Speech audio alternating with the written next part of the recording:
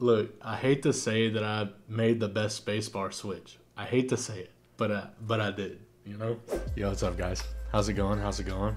Yeah, today we're gonna be building the Cycle 8. Pretty stoked to see it. So today we are gonna be using GMK Lime keycaps. I did go ahead and get me a little lime beverage. Nice and crisp, tart on the palate. Love to see it, man. I got in a little care package from Keebs and Cables. So they sent me over these guys. These are the Ice Sindal switch. I hope I'm saying that correct. But these are a take at a deeper, more thocky HMX switch. So instead of HMX, which is typically very clacky, very high pitched, these are meant to be a little more deeper sounding. And in my hand, they don't feel like they're like long pole. It feels like I don't hit something whenever I'm bottoming out. But they have a nice little top out sound. Just like my iced lattes, they do have some sparkles like distributed in the top. Very smooth, they look cute, they're green, so that's why I felt like we would use these today. They feel good in hand, they look cute. Love the packaging as well. It also came with like, I think if you get like 90 switches, it comes with like a soup spoon, which is pretty nice. Yeah, so pretty excited to give these guys a test. I guess actually real quick, right before we get into the board, I did get in some samples for my Nekochino set. And I'm quite happy with how everything is turning out. The novelties look really cute. The colors are right where I want them to be. Overall, very happy with the set right now. Yeah, can't wait to get these guys in your hands soon. These are ABS with UV print because they were originally PBT. Had a lot of issues with every single PBT manufacturer that I sent it to with getting this color correct. Me and MVKB had kind of worked on using these custom icons, custom legends and everything. But yeah, everything's custom, so it is UV print, which I'm happy to say everything looks great. They're crisp. I haven't noticed any bad alignment or anything of that nature either. So I mean, so far looking pretty promising there. Now, let's get into the board itself, shall we? So this is the Cycle 8 right here. I like the packaging on this. It feels like a very premium packaging. TKD, Trace Kits Design, Trace Yard, produced by Trace Kits Designs. VTX engine in Cycle 8 with the Vertex logo there. Pretty sick. Okay, so box, and inside the box is a carrying case. No handle on the carrying case. I guess you could say that's your handle right there. That little guy. Might break your finger holding that. Pretty nice quality case. Nice hard shell. TKD logo right here on the packaging. This is foamed up here, so good for protection. Bottom also feels like very sturdy, solid. So the color of ours is like this, it's like a blue gray. Mine doesn't come with the accent. I would have preferred it. I actually really like it, but and without it, it does feel very classy, very stealthy. Yeah, so that's a feature that is available if you guys wanted that. Oh yeah, now this color is pretty fire. I like the internal engravings too. Trace Kit Design, Trace Yard. Yeah, the color is solid. Like, it's a unique color. See how it feels to crack open? Solid. Smooth. Very smooth to open up. You have some like foams here, which I guess help to align the PCB and plate from rattling around, or to also prevent this case from hitting on the edge. Ooh, very satisfying clicking. Let's take a look around the board. That's actually a really hot side profile. Starting at $159. I like the little swoop, the subtle curve right here. It reminds me it gives me like a little bit of a Sonnet vibe. But then you have these two aggressive like cuts here. Nah, this side profile is actually clean. Compared to like the original Cycle 7, this is a huge upgrade. Taking a look at the back, we have a bit of a curvature. It's not like sharp, it curves up. Very smooth transition. That back weight is also really nice. I like that they have like the two different materials, the brushed with the PVD. Because usually I'm not a fan of PVD, but here I actually kind of like it with the differing materials and textures. It has like the smooth and rough. Like this color with the red, it kind of gives me like Garchomp from Pokemon. Like Garchomp vibes. Wish I had a Garchomp keycap set now. You have the Cycle 8 logo right there on that little piece. You also have the 8 right there Kind of nice. Keeps it from being too plain, I would say. Comfy front height. I don't know the front height. Obviously I don't have a way to measure. I'm telling you that I'm able to rest my wrist and type at the same time comfortably. 17.5, yes. I mean, this is insanely comfortable. Like, the typing angle is so low, I feel like. I believe this is our PC plate. Look at this. It's like a smoky PC plate. Don't see many of these, to be honest. Really nice looking. Bro, it's the 4th of July, but they put the barbecue beans in the box. You have your gasket beans. I like the packaging, by the way, on the accessories. We have O-rings. Very curious to try this out here. So we have PE foam, plate foam. When I remember this from the Cycle 7, this is like a really interesting feeling and looking like protective case foam sheet because it has this part on the back. We have an extra daughter board because it looked like there was a daughter board already installed. We got some stabs. Nice to see some stabilizers included. Our bump-ons for the case. Custom as well, but it looks like. So love to see that. Love some custom feet on a board. And then we have a lonely little spacebar foam. Can we get a aww? Then we have our PCB. Ooh, chat. Ooh, look at that. Beautiful 1.6 millimeter non-flex cut PCB. This is what I live for. Because those flex cut plugs didn't make a huge difference before. And we've got some Jaywick hot swap sockets. For support, we don't have much, chat. We don't have much on the hot swap. We have complete 6.25 or 7U bottom row. And then stepped caps. That's it. No split backspace, no split right shift on this guy. I will admit though, whenever I was looking at the case color before the stream, or this morning rather, and trying to decide what we were going to be using today, the color I have is kind of a difficult color to figure out a keycap set for. That's the only complaint that I have at the moment with this specific color that I received. I kind of compared it. It looked like GMK Lime would be a pretty good keycap set for this color. These are very pretty switches. The green is like so saturated. I really like it. It doesn't come across very well on the camera, unfortunately. Yeah, these are some pretty tight O-rings, chat, to stress. They don't have like as much give as you would think. They're very firm. So I'm very curious how that's gonna feel to type on. We do have a ribbon cable. So those are always super fun. I know everyone loves the ribbon cables in the keyboard hobby. So this post right here, whenever I press the space bar, I don't know if you guys can hear that. It's like rubbing a little bit. We'll see if that is like a noticeable noise whenever we are actually typing on the board. Okay, let us get on our top frame here. That looks pretty solid, right? Like the colors? I think so. And it matches the green of the switches. You know, we gotta get it together. And the margarita and the chain-dole. It's all coming together here. GMK Lime, kind of an underrated set. I really like it. Ooh, that's me with the Cycle 8, by the way. It's morphin time. GMK Lime. Dude, this looks really clean. Here you go, you ready? You ready? You ready? This is for you guys.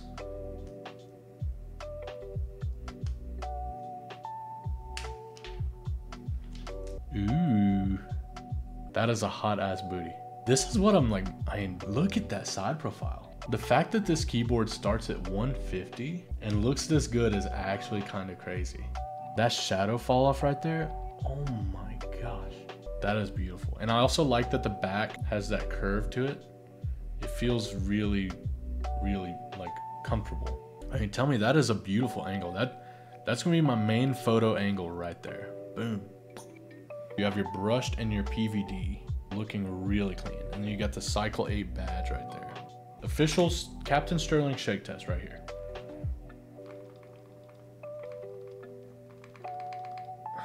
It ain't coming apart.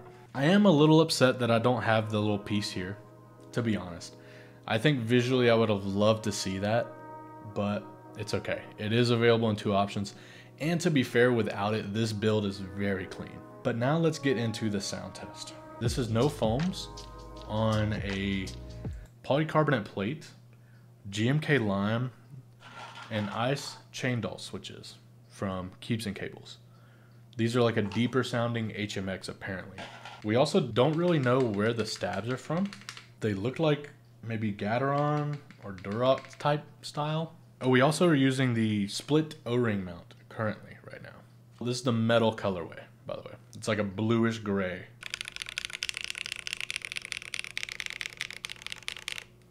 Out of the gate, the sound row to row is very balanced.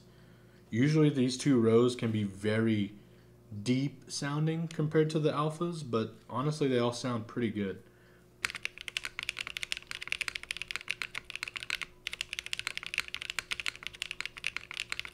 Kind of good. It's kind of really good.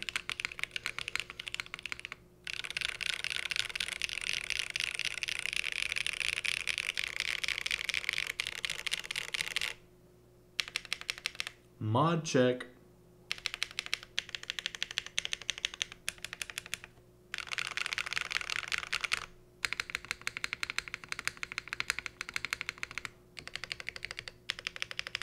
I think I overloaded my right shift. Sorry.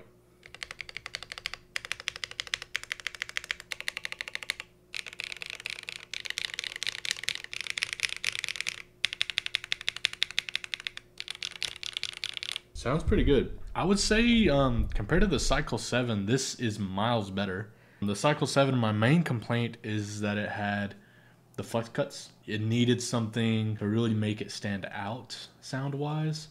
Like a switch, a really intense switch, or you kind of had to hit all foams, or you kind of had to use the flex cut seals with case foam to get the Cycle 7 to really be where I think it needed to.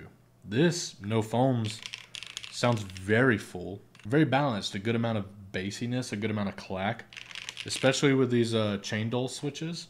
They're pretty like clacky on the upstroke with a deeper bottom out. Yeah, I mean, all in all, very, very impressed. Before we judge it too far, I want to try these. I feel like I'm going to like the sound of these a lot more. Also, by the way, with the PC plate and these O-rings, there is a decent amount of flex to the board. It feels very cushiony to type on. But I feel like these will be even softer and will actually bring out a little more high-end. All right, let's switch to the other mounting style. I think I like this better. They feel and sound kind of similar. So this is the Cycle 8 iced chain doll switches and the bean gasket mount right here with GMK lime on a PC plate, no foams. The spacebar is a lot sharper in this configuration. Still sounds pretty good though.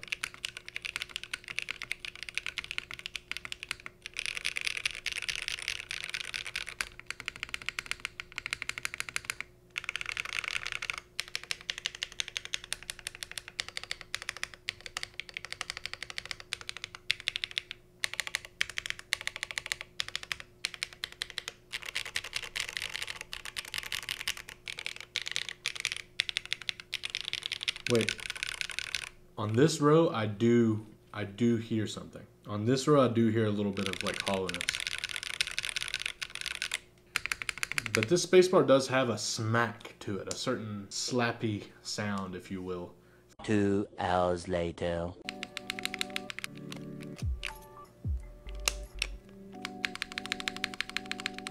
I think it was the switch.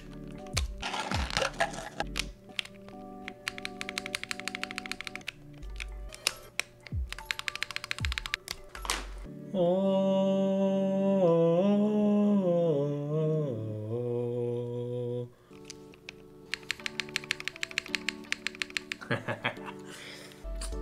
I mean, that is actually day and night. These two sounded better. I don't know, something about this switch specifically is causing an issue. I don't know what that is, but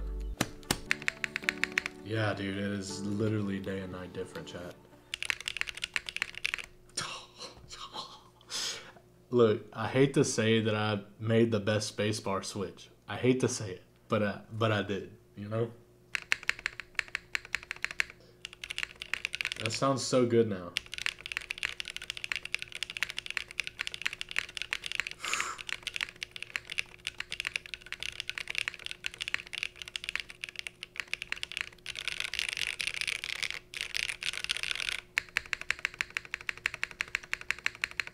I guess the last thing we will do is just toss in the case foam, see how it sounds with it, compare this to case foam, and then go over our overall thoughts and opinions about the Cycle 8. Okay, I think I like it better with the case foam. And not because it makes a crazy difference, but it does clean up something. Like there's something in the bottom row that I don't get anymore. And it also increases the volume of everything. Everything does feel a little louder now. Here's how that sounds. There's just like a balance.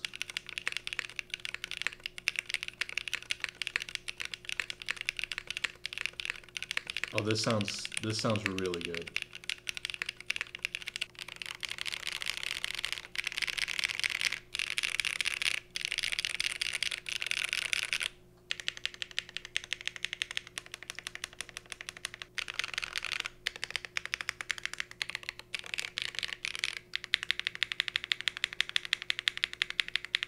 Up arrow now sounds god tier with the case foam.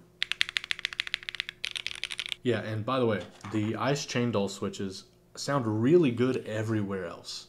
But for some reason, something about it was causing a rattle, like a crazy rattle in the spacebar.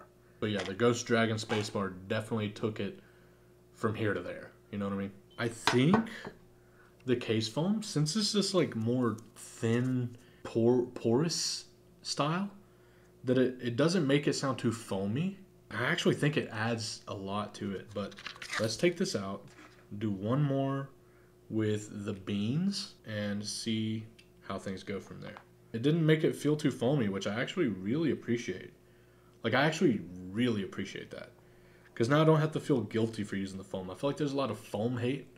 Can we just stop the foam hate?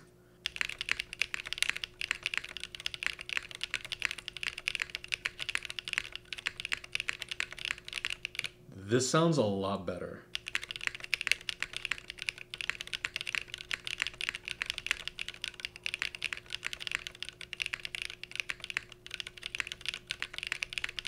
But this build, the beans definitely has more of that resonance, specifically in these two rows right here. So now let's try the foam on this.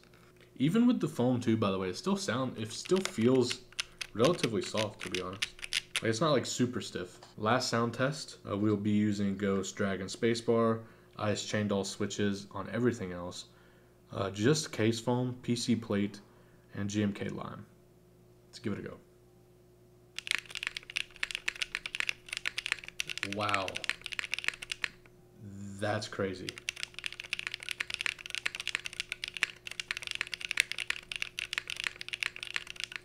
That made a huge difference.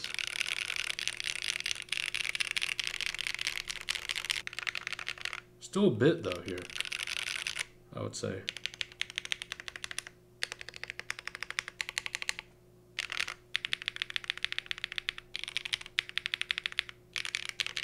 Yeah, so the beans need the foam for sure. It sounds like day and night difference, foam and no foam on the beans. The O-rings, I think you could go either way. I still like how the case foam, given its porosity, rounded out the overall build. I think O-rings with the case foam is my favorite build of the day. Overall, I think this is an improvement over the Cycle 7 from a visual, from sound as well. In regards to the typing feel, definitely not the like softest board I've ever typed on. I would say it's kind of in the middle. It can be, with these, I feel like you got the most bounce with the O-rings with no foams. For typing feel, I guess you can get pretty bouncy with this and pretty stiff with the case foam. This doesn't have much bounce on the beans with the case foam. We might say it's like a 7 on the typing feel, to be honest, just because I think you can't get super bouncy with it, but it's still a very comfortable typing experience overall. In regards to sound, I actually am pretty impressed by the sound. I think the board sounds really good. It sounds miles better than the Cycle 7 just because of the no flex cuts to me. So that's huge. I think that's a big W for the board in general. So on sound, I would say we're at an 8. I think it does have room for improvement. I'm not sure what that is, but it does sound really good, really full, really balanced. I would say. I think it does have that more deeper undertone to it. Now for visuals, I think this is the strongest suit of the board. Considering it starts at 150, you get a really nice TKL. You also get the accent, which I think the accent to me makes the top down. I don't have that, but I think that adds a lot of character. This side profile right here on a $150 keyboard, that's a 10. I'm sorry. I'm just telling you how I feel. I love how that looks. It looks very like sharp, very like aggressive, but with the subtlety of the curves. It gives me like a shark vibe. I really like the side profile, like a dragon claw, something like that. Like that's what I think of whenever I see this, and I really like it. Also, speaking in the design too, we have the ball latch system, which you can see, very sturdy, very secure. Keyboard's not coming apart. I think that is very good. I also really love the back weight. The back weight is beautiful. I really like the differing textures. You have the brushed look versus the very smooth PVD. I think that is really nice. And then I also like this little badge. I think it's cute. It could go without it, to be honest, but I like it. It's cute. I like ball catch. Ball catch is one of my favorite things in keyboards. Then you've got that little accent on the back to make it not so boring. Also, very cozy front height. This keyboard is so comfortable to type on. So I'd say design for me, given the price point, specifically, we'd go for a 10. Like, if this was like $500, I would maybe say the design is like an 8. But given the fact that it's 150 bucks to start, I think the design is very strong for that price point, and that's why I give it a 10. Well, so that's overall like an 8.5. That's a good board. It's an improvement over the Cycle 7. Looks great. Oh, it's definitely, yeah, we can give this a kiss, dude. Right there on that beautiful side profile, going in. This is a good board, dude. So yeah, thank you guys for tuning in. Hope you enjoyed it. Great board, totally recommend. The group buy goes live on July 12th, so let me know what you guys think. Thank you for tuning in, and as always, I love you guys, and I'll key you later.